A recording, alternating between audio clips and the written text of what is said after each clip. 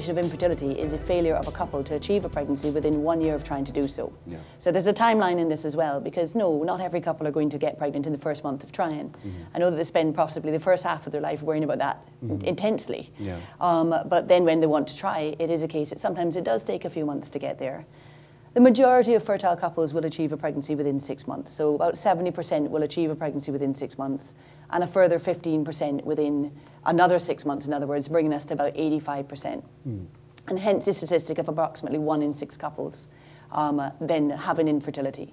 And they're the patients that then we focus on in terms of saying, okay, well, nature's not getting this right, so how do we evaluate the whole system of human reproduction from the point of, is the lady ovulating? Does she have open tubes? Is her uterus healthy and normal? And, does she have fibroids? Does she have anything that needs to be treated otherwise? And most importantly, does he have a normal sperm count?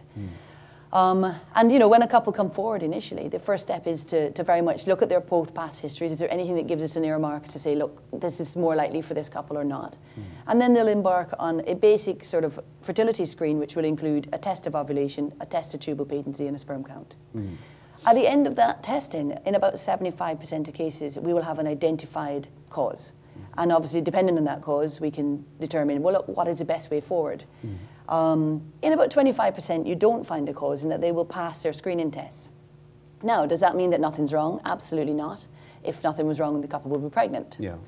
If they were young and only trying approximately maybe a year, we might say, well, sometimes these things take a little bit longer, maybe give it another 6 months. But certainly if they've been trying for more than 2 years, the numbers are that basically if they keep trying, less than 2% of them are going to suddenly become pregnant.